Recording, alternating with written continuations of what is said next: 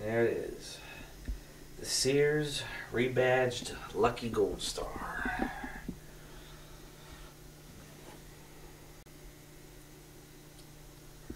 Little tour. I remember that from when I was little, thinking it was weird that only the stop eject button was shown.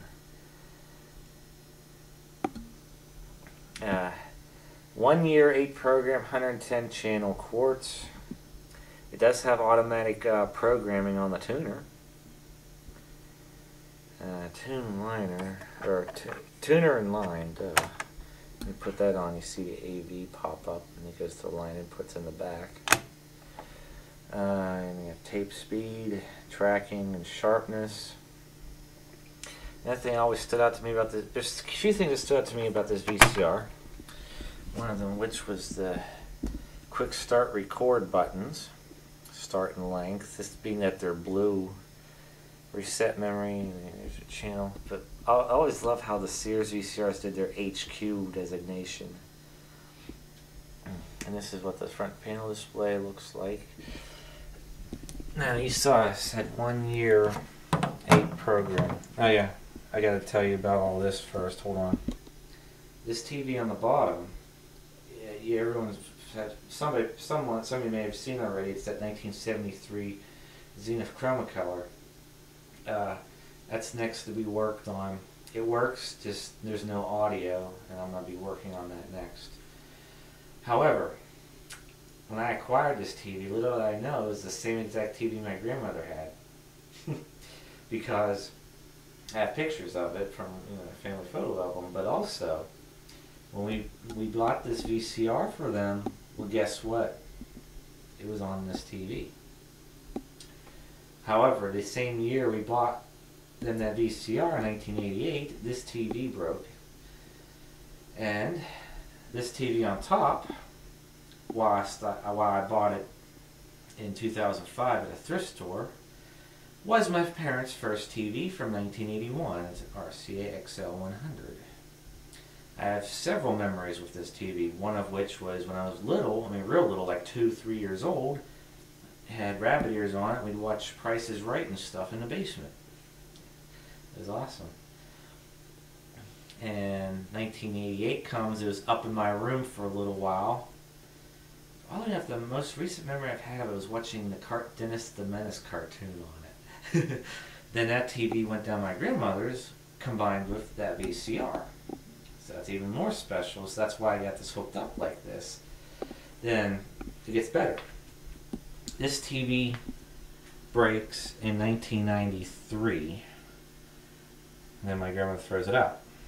To be replaced with this TV, which she bought new old stock in 1993 from a store that somehow had it still in the box. Now, again, that TV was just given away a few years later, but again, cool. VCR gets mated with this TV. Perfect. Okay, back on track to what we were talking about.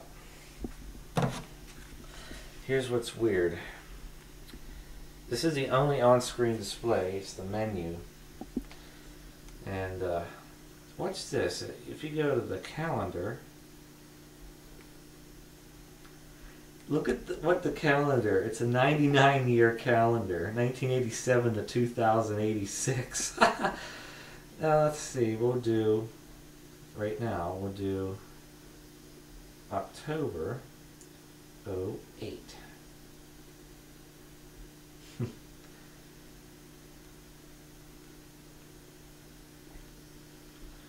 There's the remote. I was always fascinated by this remote too when I was little.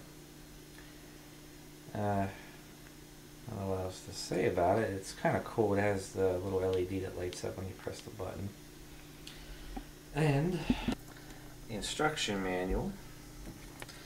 One thing I do remember, it has all the paperwork's there, including the little quick start guide and stuff. What else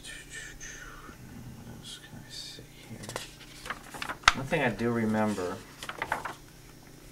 was in the manual, the visual search features. Look at this scary looking plushie on here. They use this to demonstrate the search effects. But the way it's black and white in the book, it looks kind of scary looking. But yeah. Now, picture quality on this thing is superb. I've gotten so used to using modern VCRs lately that, you know, I have a collection of vintage VCRs over there that I haven't used in quite a while. This two-head VCR blows away my newer VCRs. Okay, quick demo. This tape's a little bit odd. Let me explain this. This is a recording of me back in 1991 at my grandma's house. And you'll get to hear me ranting about a box fan. With the box fan you'll see is a 1990 or 89 model Galaxy. But for a brief second or two, you'll also see this original TV that was on and this very VCR. Fortunately, I can't really do pause being a two-head machine, but I'll try. Here we go.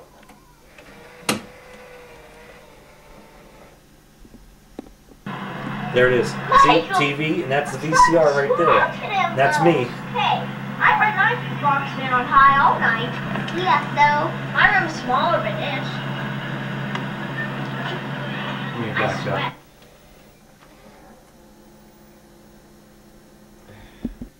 Well, again, what I said about it's a two-head VCR, it does have somewhat of a frame advance.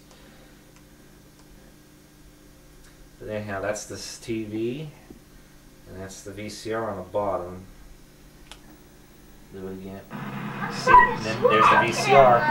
Hey, That was I me. read my box fan on high all night. Yeah, so my room's smaller than this. There I am ranting about box fans at age 9. So, you'll get a sore throat? What do you mean? You'll know. Michael, you're not sweating already. Lay down and shut up. You're gonna... There I go with the fan. Let's keep it on low, okay? So you guys all don't get sore throats. Don't cover up, lay when you're sleeping there. That way you won't be so hot. Maybe I should have brought my box fan off. I can do whatever I want with it.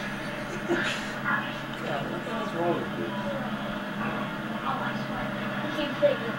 Well, because I couldn't hold the feel on high, I'm feeling fit. Kara. Let's go. Better not hit your box fan. I can do whatever you want. I can't do this. But I forgot it. Anyways, that would cost less than 3 cents per hour, right?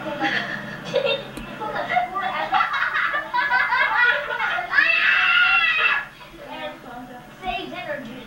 Assist air conditioning. Check it out what I signed to book on my. I had the box memorized to that fan. Turn over. Get some underwear. I don't see any underwear. Because you're not you. You can't see that. I feel so